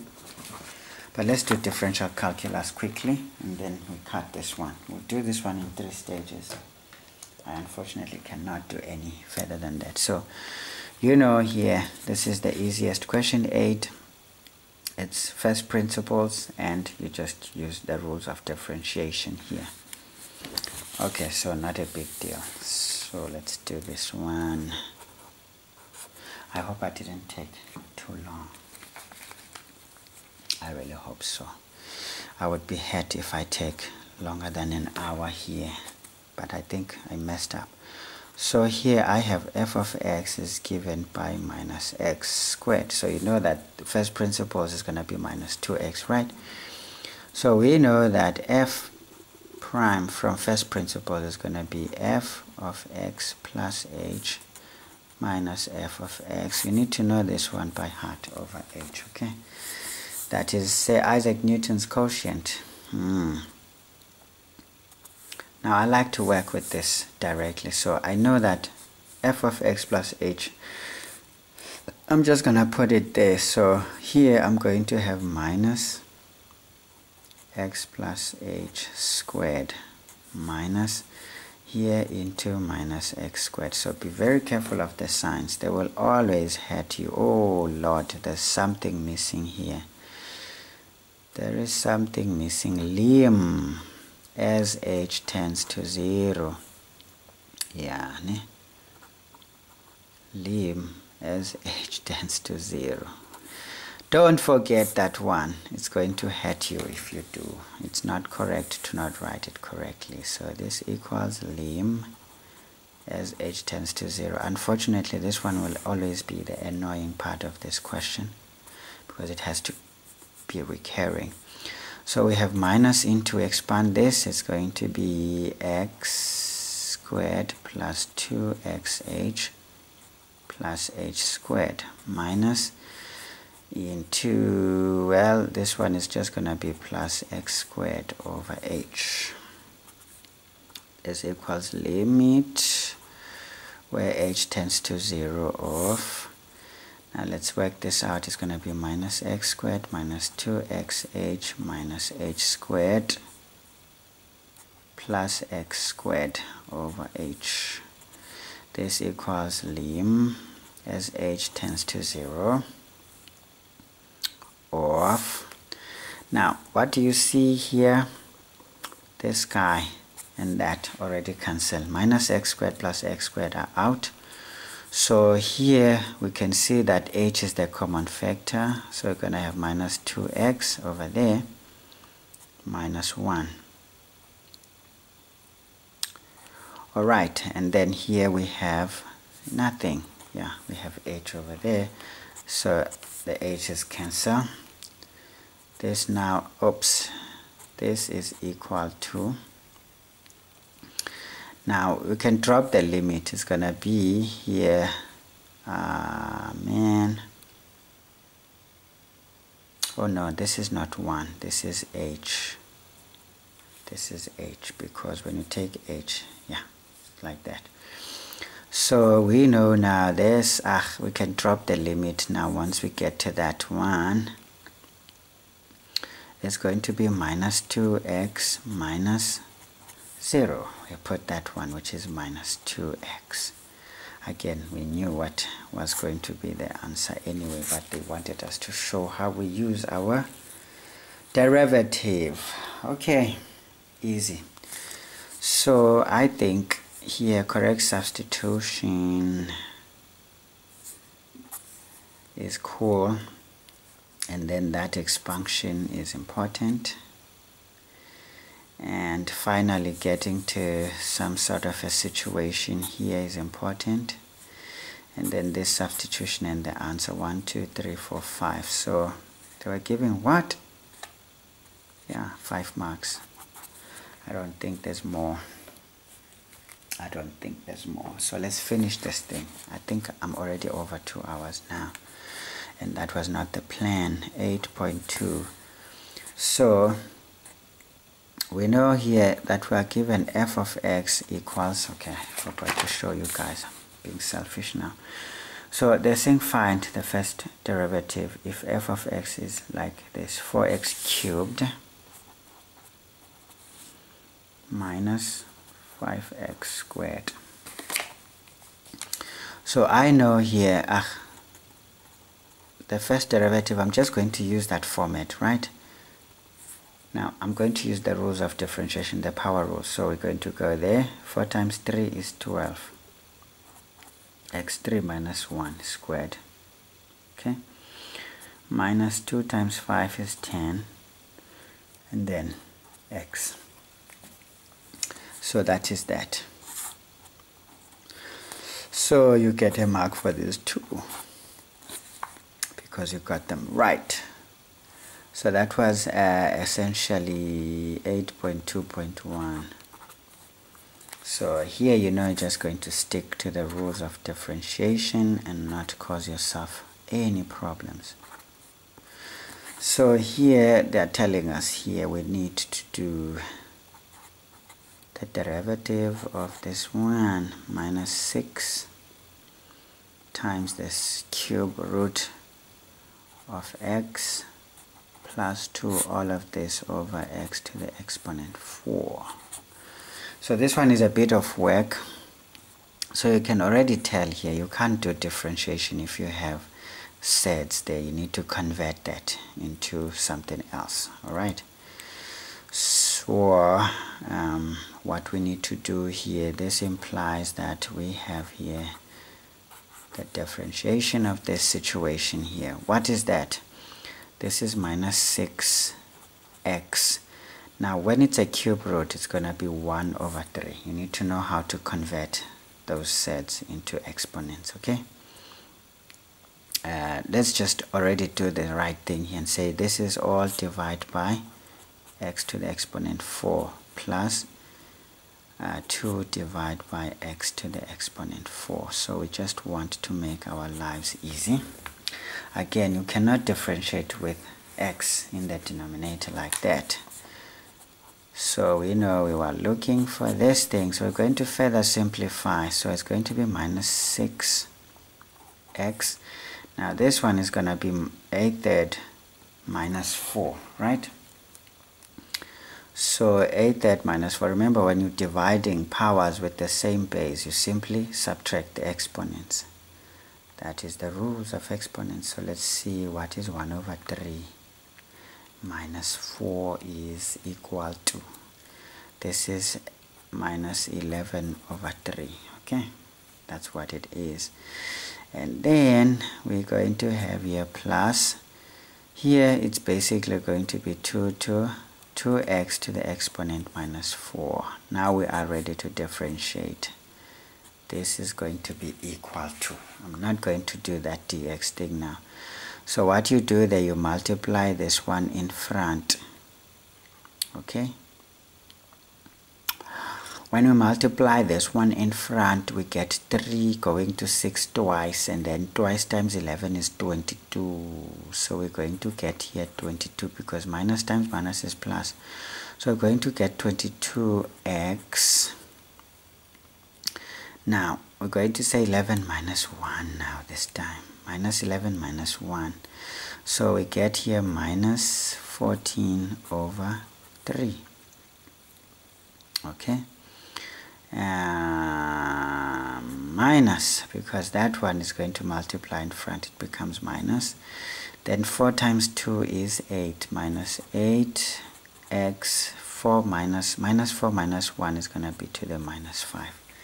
I mean, I think you don't want to complicate your life and take this a step further. You just leave it here. Don't do anything silly. But I'll give you options. You can leave it as this one. So you can change this into something else. So you can say, for example, what you're going to have here, it's 22 times the cube root, because where 3 is, it's the cube root, right, of x to the minus 14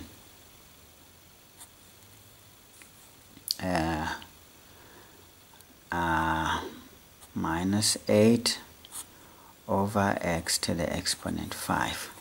So I mean, you can choose to go this route and put those sets back if you want, but I don't think it's really nice.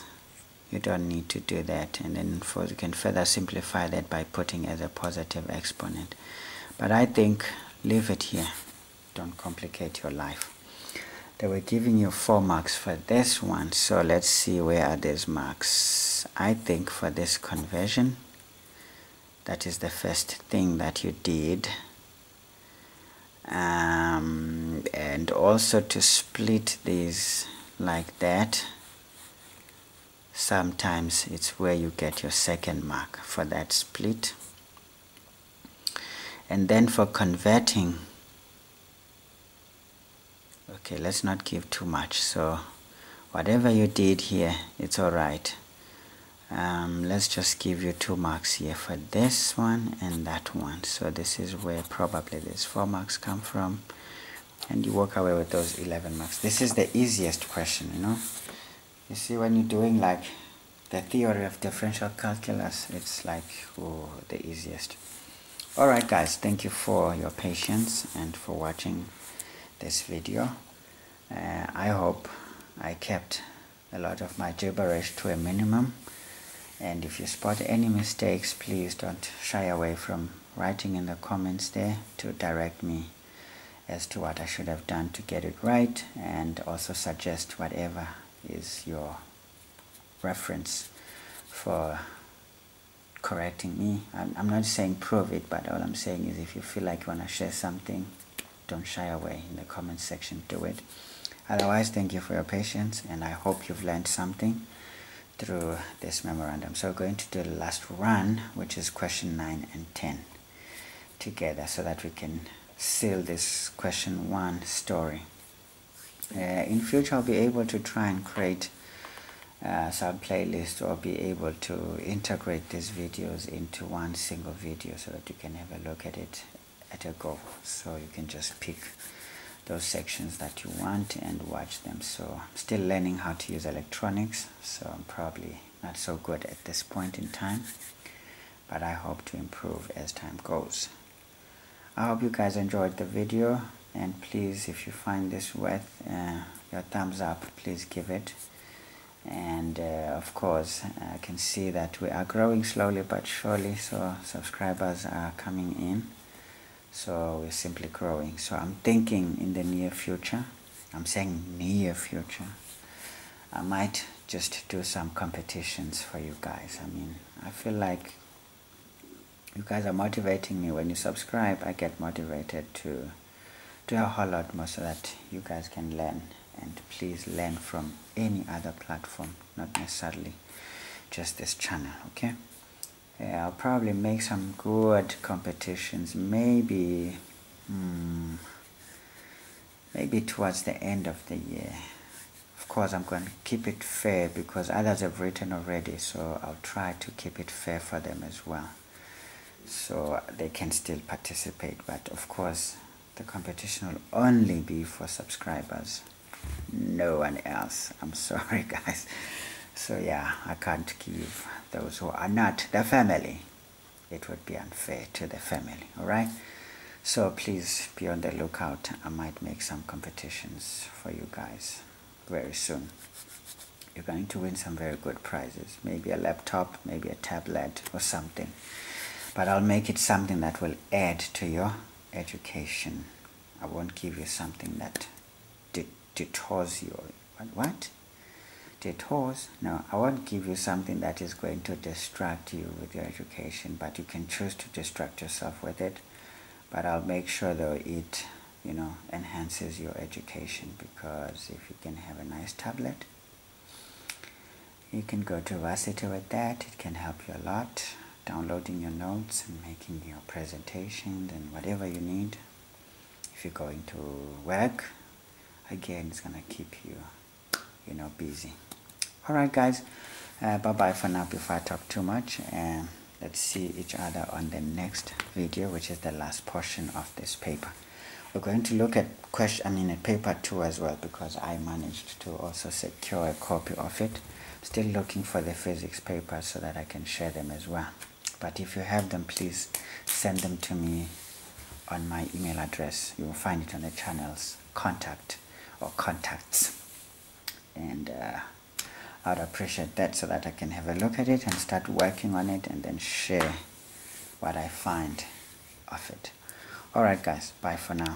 Thank you for your patience, and thank you for your sharing this video in advance, and thank you for your like in advance, and thank you for your subscription, if you will.